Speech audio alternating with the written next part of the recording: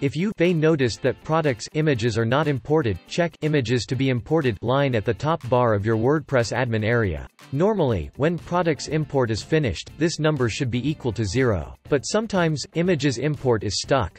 How to fix this error? First, disable Cloudflare if you are using it. Second, check third-party plugins installed on your site, disable all of them. Then enable one by one and check if the issue still persists. Third, go to WooCommerce. Status. Max upload size. And check your max upload size. If it is 2 megabytes or less, please contact your hosting support and ask them to set it to 32 megabytes. Fourthly, check all other system statuses in WooCommerce. And check carefully those which are marked in red, like in the example.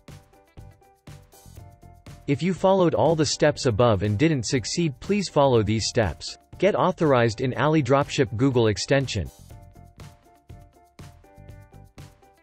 Deactivate all your plugins except AliDropship.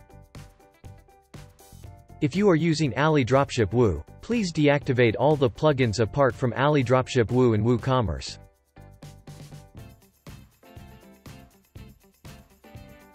Open the context menu by clicking the right button of your mouse and open Manage Extensions.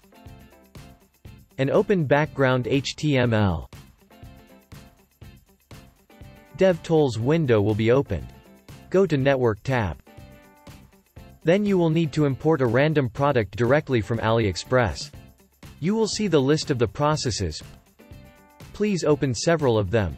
And if the percentage is the same, it means that images are stuck because of this product. Now you copy product ID. Find it in your WP admin area, Products tab, and delete this product.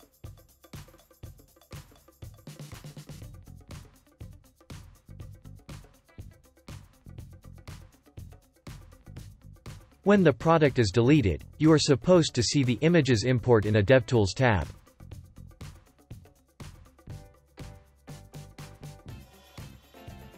If you weren't able to delete the product from your WordPress admin area, we recommend contacting your hosting provider and asking them to delete the product from your database. That's it. If you need more information about the extension or AliDropship plugin, please visit the knowledge base section on our official site.